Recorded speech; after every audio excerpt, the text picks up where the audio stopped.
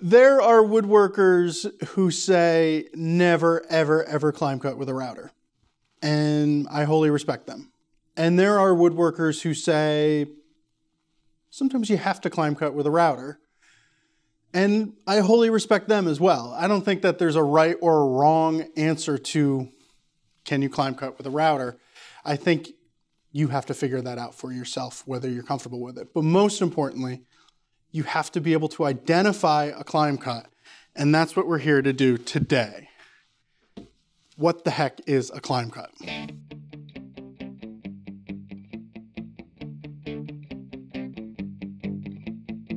All right, so whenever people explain climb cutting, they're asking you to visualize this router bit spinning at 1 billion miles an hour.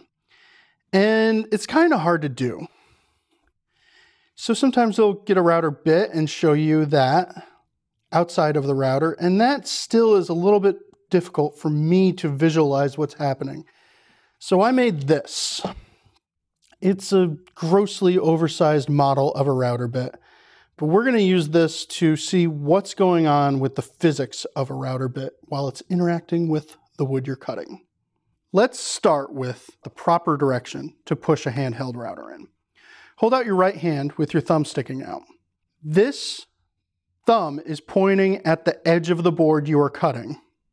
Your pointer finger is pointing in the direction you need to push the router in order to do a conventional cut. So thumb out. I'm cutting this side, that direction, like so. If I was cutting this edge, right there, that way. So now that we got that conventional cut down, let's talk about what the router bit is doing when that happens. This is our router. It is spinning clockwise because it's handheld. Thumb, finger, that direction. You can see that that bit is hitting and it is cutting wood, right? And the only thing moving it in this direction is me.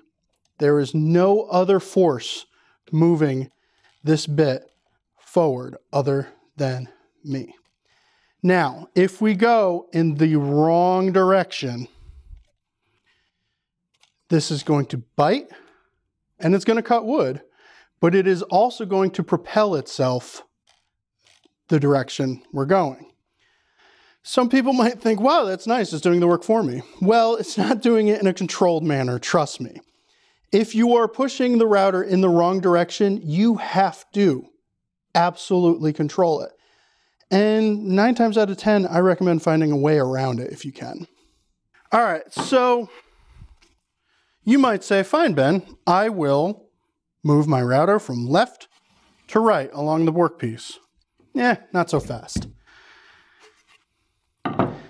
If you're cutting on the outside of a piece, left to right works really well.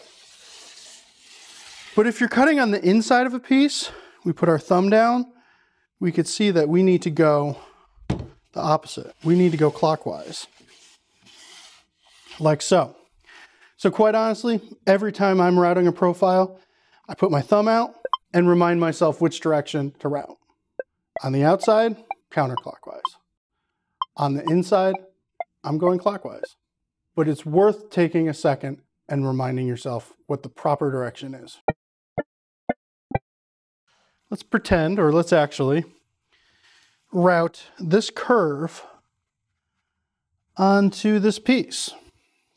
Since we want to route in this direction, I'd cut the majority of this out on the bandsaw, route that right there. But on this side, I'll just darken it so you could see it a little bit better. But if I go from here to there, I'm hitting that grain, I'm going uphill, and it's going to tear out. No ands, ifs, or buts.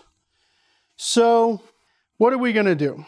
We could flip it over and use a bearing guided bit with the bearing on the other side and go that way.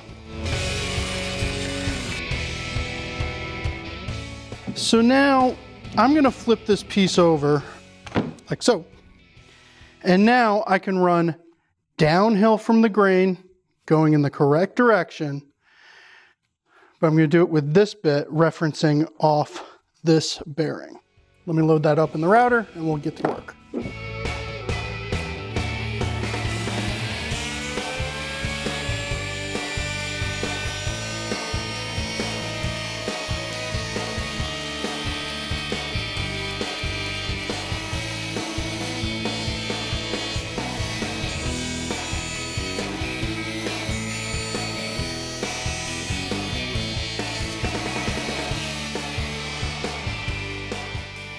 We're able to go downhill, got a nice clean cut, relatively no tear out, fed the router in the right direction.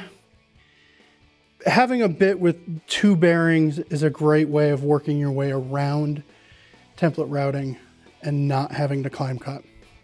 Now you know what a climb cut is, you're able to identify it, you're able to avoid it. The most important thing is have fun in your woodworking and be safe in your woodworking.